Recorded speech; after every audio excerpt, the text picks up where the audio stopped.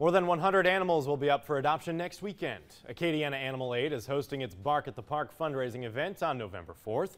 Several rescue centers and shelters will be gathering at Moncus Park at the horse farm. The organization will also provide information on protecting sheltered animals across Acadiana. We're going to have our No Kill 2020 booth out there to give y'all more information about how to reach no kill status and how to get Lafayette Parish to that point where we're not euthanizing for no reason, where we can really help to save all the animals that we have.